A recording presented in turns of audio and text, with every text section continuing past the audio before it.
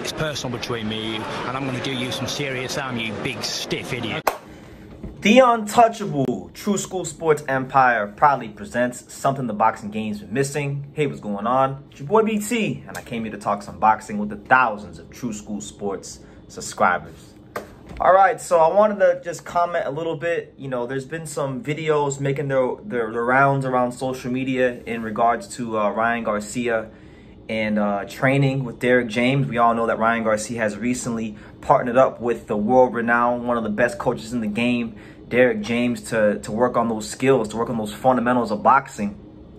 And you know, he was recently spotted at a gym I'm very familiar with in Las Vegas, Fight Capital Gym. It's a boxing slash MMA gym, but it's a place that a lot of fighters go to that really isn't as packed as a lot of the other gyms in Las Vegas. So when fighters want to go somewhere that's quiet, they go to Fight Capital. I know this because one of my good friends, Angelo Leo, he goes there quite frequently, and I've watched him do many training sessions there. So he was there recently because Frank Martin has his fight this weekend, and the whole Derrick James stable pretty much was spotted there. Ryan Garcia, Earl Spence, this, that, and the third. But just looking at the clips, I wanted to kind of talk about some of the things I'm seeing in the clips. Now, Ryan Garcia, you know, what I can say from a little bit that we did see is that he's starting to look like a much more polished fighter. Obviously, there's still some chinks in the armor, but like I'm watching this clip right now on a loop,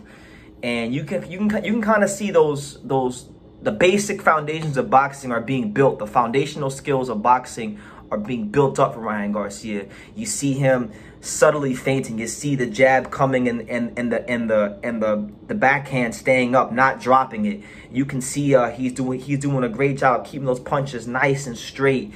You can see that he's stepping with his punches, and he's just slowing things down. He's as they would say, he's measuring twice and cutting once, being a lot more calculated with his punches. And I feel like, you know, as he continues to get these things, the foundational parts of his skills in place with Derrick James, you're going to see those things begin to blend with the natural speed and the athleticism that he does have. And we're going to get a dangerous fighter at 140, especially because he doesn't have to make that ass sharp of a weight cut. So I love what I'm seeing with Derrick James. Ryan Garcia really seems like he's listening to Derrick James. So far, so good when it comes to Ryan Garcia and the skills and things like that, amassing and improving under the watchful eye of Derrick James. Now, in other news, switching gears, also Ryan Garcia related, he did call out Regis Prograis. He recently did take to Twitter, and he called out Regis Prograis, and he was very adamant with his call out, pretty much saying, look, he said, look, Regis, if you want the fight, let Eddie Hearn know. I'm confident I'll do damage at 140. And if you want to make something happen, please contact my team. I'm dead serious about fighting you. So Ryan Garcia, the ambition has not been beaten out of him by Gervonta Davis. His setback is not keeping him down. He wants all the smoke with Regis Prograis. And let's be real. You gotta be led to believe that not just Ryan Garcia, but the entire 140 division has to be kind of, you know, licking their chops to fight Regis Prograis after the lackluster performance he recently had against Danielito Zorrilla. You know, he fought Danielito Zorrilla, who I think has some similar attributes to a Ryan Garcia. You know, Zorrilla is a long, rangy puncher, but in that fight, he kind of switched up his style and he became the long, rangy boxer puncher. You know, he boxed a lot more than he was coming forward looking to knock him out. You know what I'm saying? And it worked. I thought, you know, there was a knockdown in that fight that the referee didn't count for Zorrilla. He boxed a very good fight, and I think, you know, it was a close fight, closer than the scorecards indicated. So Ryan probably took a lot from that, along with the foundational skills he's building up in the gym with Derrick James. So I think Regis recently was, and correct me if I'm wrong, guys, but I believe Regis was ordered to fight Sandor Martin recently by the WBC. I could be wrong, but I believe that's what happened.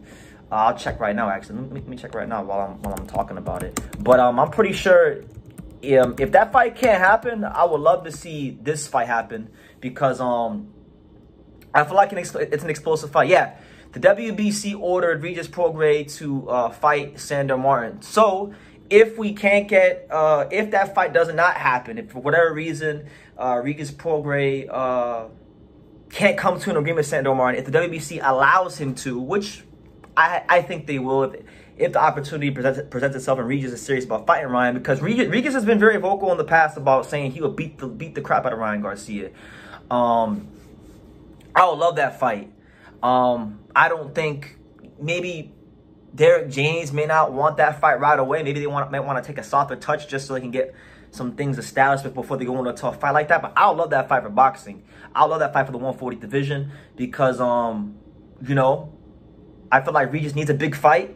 And I feel like Ryan Garcia needs to make a statement at 140. So, Sandor Martin, good fighter, top contender. I got all the respect in the world for Sandor Martin.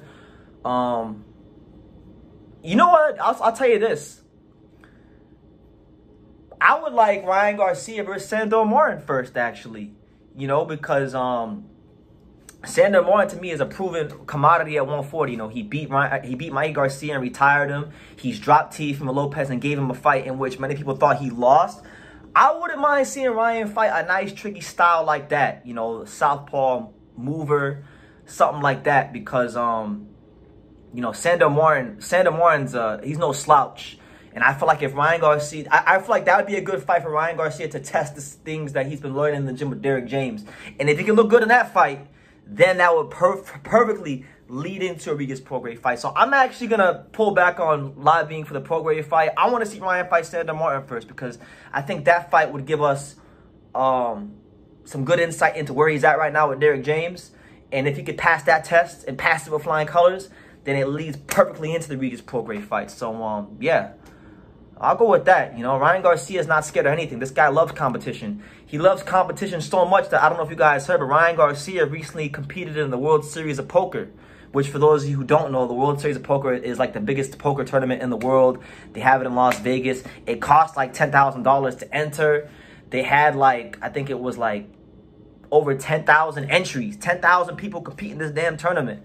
And Ryan Garcia actually placed 566 out of 10,000. So that's pretty good because he's not really like the most experienced poker player. So it shows you his level of competitiveness, not just in boxing, but outside of boxing. So I'm going to pull back on the Prograis fight.